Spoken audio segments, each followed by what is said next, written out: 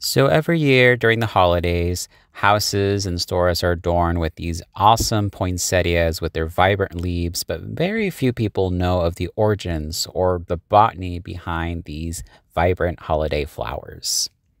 The Cuetlaxochitl is native to southern Mexico and Central America. It was actually used by indigenous groups such as the Mexicas for medicinal purposes, but also for their vibrant dyes used to color textiles. Today, it's associated with the Christmas holidays and has become one of the most commercialized flowers in the entire world.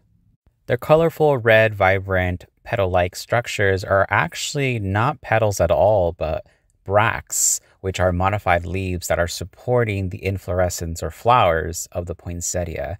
The actual flowers are actually on the center, and they're very small and easily overlooked by their vibrant bracts. The bracts not only support the flowers, but also help attract pollinators to pollinate the flowers to produce seeds.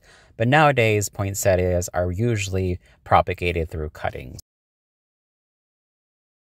Your poinsettias can survive past the holidays by ensuring that they have rich, moist soil and they're placed in a full sun area throughout the year. They can actually grow up to be 10 feet tall if you let them to, which is usually the height they normally reach in their native habitat. We hope you learned something new today, and thanks for watching.